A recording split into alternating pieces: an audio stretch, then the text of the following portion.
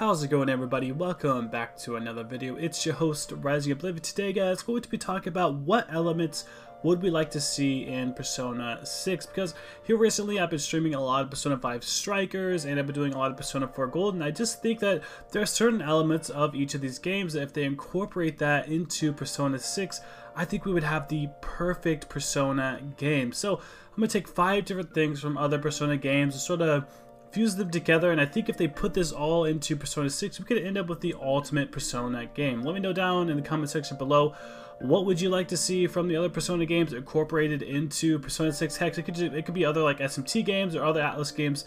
What things would you like incorporated in Persona 6? And the first thing first that I would like to talk about, and I think this is something that might end up happening because it looks like SMT5 is probably going to happen as well, is these CGI cutscenes. So Persona 5 Strikers brought in a lot of these CGI cutscenes, similar to the very ending of Persona 5 Royal. I'm not going to spoil the ending for that or anything, but there's a lot of CGI type cutscenes, pre-rendered cutscenes, where it's using these character models instead of doing the anime cutscenes. Now, the anime cutscenes are good here and there for certain special little things, but they don't have to animate something specifically that's in a location that all the characters are in already, and these CGI cutscenes actually look super nice. If you play through Persona 5 Strikers, you see a ton of these, and whenever they come up, most time, like 9 times out of 10, I'd rather see those CGI cutscenes than some of the anime cutscenes. I can understand why you might want to see some of the anime cutscenes instead. I think when it comes to like the opening of the game and the endings of the game and maybe a couple things here and there in the middle, the anime cutscenes do look like super well, but it's just a small little story tidbit. I think the CGI cutscenes work super good, and I would love to have something like this inside Persona 6. Like, I think it could do good narratively, and it also sort of helps show where the characters are and what they're doing. The anime cutscenes can sometimes be confusing and sort of disrupt exactly what you're seeing in Persona 4 Golden. The anime cutscenes kind of do this a lot, where it goes from the actual models in game to the anime cutscene. The anime cutscene doesn't look one for one when it actually comes to what's happening with the actual 3D models, so I can see something like that being confusing for certain players at certain times, but the CGI cutscenes will be absolutely perfect, I think, for Persona 6. And for the next thing that I would love to see in Persona 6 is having the Persona 4 Golden card shuffle mechanic. Now, I know regular P4 had it as well, and P3 also had a more simplified version of the card shuffle mechanic after the end of a battle, but I think it's perfect with Persona 4 Golden. The amount of different cards and choices that you can have, it really is kind of fun. It ends up being a little bit of a mini game, but you could really stack up different ways if you want to have a little more XP for your Personas, if you want to have a couple more items like skill cards, stuff like that, if you just want to go balls to the walls and just have a ton of XP, or you could potentially even gain 2, 3, 4 Personas if you end up doing your cards right with switching different things to Arcana or switching different things to a Persona, and having the card shuffle mechanic where if you actually do everything good, you get a full-on extra bonus to guarantee that you get a card shuffle for the next battle after it's done. I'm not entirely sure if I would want it to be random every single time, or whether or not you would actually get a card shuffle or not, because that would kind of suck, but I think P5 also makes it sort of random as well, and I don't necessarily like the interrogation stuff with P5. Sometimes it's a little confusing and isn't as fun. I think P5R does a better job with just obtaining Personas in general, so you don't ever have to worry about the negotiation stuff too much in P5R, but it's like, why even have it really incorporated? By the time you get Ryuji's ability to just run past the weaker Personas, you just automatically claim them, you don't even have to go to a battle or nothing. At that point, it's kind of like, well, why even have the interrogation thing there necessarily? And you can't really change too much the outcome of the items and the money. You could do interrogation to potentially get some extra cash, get some extra different things like that, but I feel like the Persona 4 Golden shuffle card system does it so much better, and it makes it unique every single battle. You can fight the same exact enemies, but you could have completely different stuff. The only bad thing about this is that the enemy that you run into and fight in Persona 4 Golden, it doesn't necessarily mean that you're going to be getting that card for the actual card shuffle. So if you end up fighting a certain enemy, let's like say the tank or something like that, or a different type of demon, you know, obviously you're not going to be getting that demon, as where Persona 5, if you end up running into a certain demon or something like that, you know for sure that that's going to turn into the actual Persona that you're getting. So there's a little bit of a thing there that kind of does suck when it comes to the card shuffle stuff, but I still think overall the card shuffle is a lot better with giving you better outcomes to different things like the money, the XP, different stuff like that. I think it's a lot better to have something like that incorporated instead of having, you know, the whole interrogation thing, which brings me to another point that I think P5R does perfectly, and that is Persona Fusion. I think P5R does this really good, almost too good, because I know a lot of people say it's too easy, they make it too easy with this stuff, allowing you to have accessories that do different element stuff, and fusing different personas together, and creating different skill cards because of those personas, and different things like that, and creating weapons with different personas. I still think that's really cool, because I think that in the end makes it to where you can literally have anything you want from these personas, which could be a little bit too easy for some people, and I totally understand if you want the game to be a little bit harder, but crank up that difficulty, baby.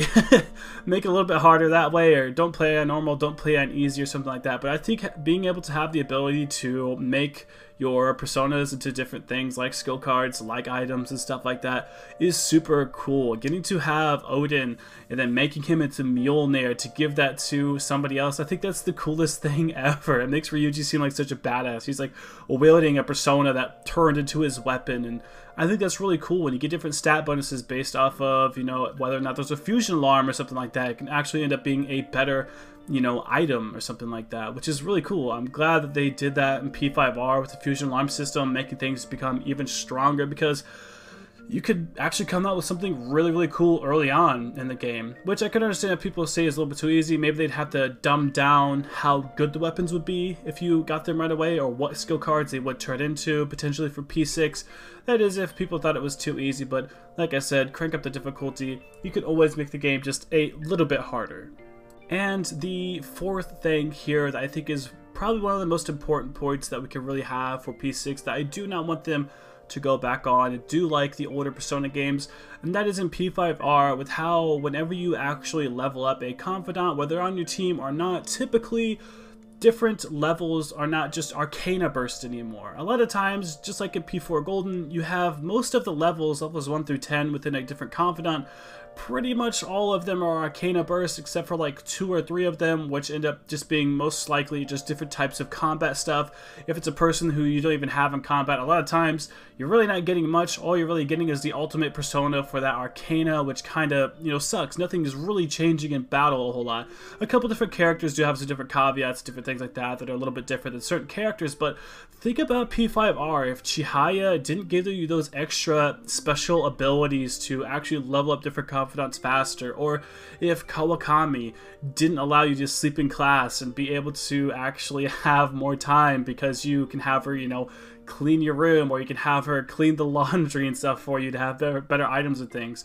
P5R does the best at this, and I want this to be in Persona 6. Don't just have the confidants be Arcana Bursts, where the, you know, persona you create for the Arcana is just better, but also having the extra special abilities. When it comes to P5R, there's really only 1 or 2, maybe even 3 levels where you're just Arcana Burst, which is completely fine. You can't have something there for levels 1 through 10. Having 10 different things for every single confidant is probably too challenging in the end of the day. It's probably too much stuff that they'd have to create for the game.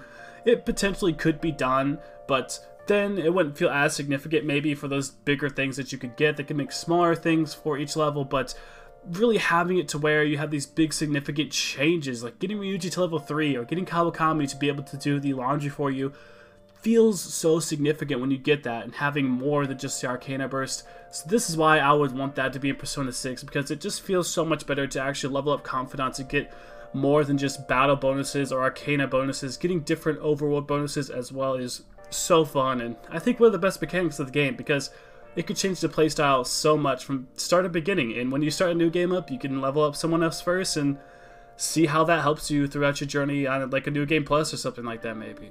And for the last thing that I would choose is something towards P3, and I think that is having more darker tones and darker elements with the storyline.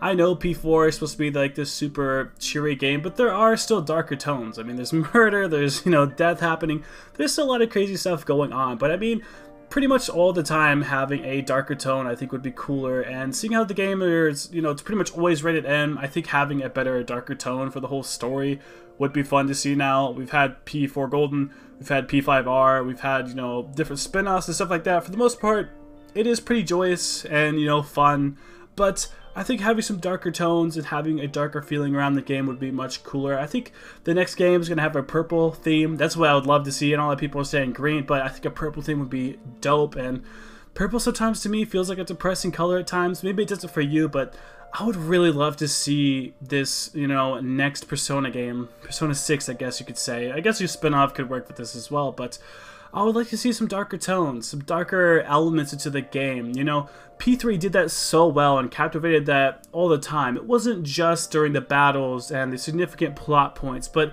it was in the environment, and it stayed during the whole time with the different characters and stuff like that, and the amount of weight that the main character has to sort of carry through the whole time. I'm not saying there isn't dark elements of P4 or P5 or any of the spin-offs. There definitely are, and like I said, the games are rated M for a reason. Whether or not it's Japan or, you know, China, Korea, wherever it is, America, technically the grading scale for, you know, how mature the game is changes, but it's still rated M. It does have dark elements in all of the games, including the spin-offs, but I think P3 throughout the whole time, and when it actually comes narratively, I think P3 does it the best with keeping those darker tones. And I know, maybe it's just because we haven't had a game like P3 in such a long time, but I would love to see P6 explore more darker themes. I think that'd be really cool to see, but yeah, let me know down in the comment section below.